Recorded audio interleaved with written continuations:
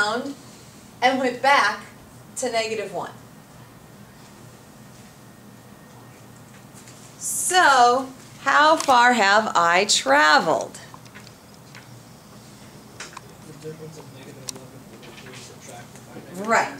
So this is -3/3 and -11/3. So I moved -8/3, and then I moved 8/3.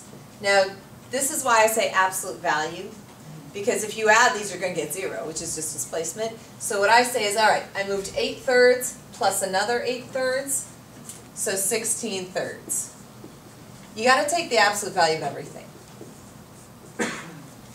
So I like to draw a little diagram. I started here, I went this far this way, then I turned around and went back that same distance, and then I kind of figure out how far did I go in each direction. If you want a formula, here would be your formula. It would be S of 3 minus S of 2, absolute value, plus S of 2 minus S of 0, absolute value. It's the distance, it's like each segment, the distance for each segment that you went. How do you find where it changed direction? Well, that's where velocity changed sign, right? Because it's moving left and then right. Good question. Other questions? Good. Okay, is velocity, we're going to zip through just the last couple of questions.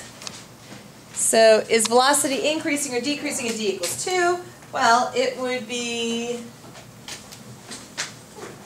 you'd have to find a of 2.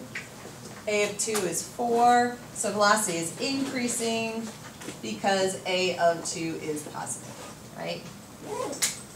Find the velocity and position when acceleration is 0. Well, acceleration was 0 at 1, so you're just finding v of 1 and s of 1.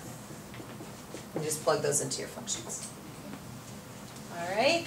So all the rest of the stuff is all stuff that's straight off your quiz.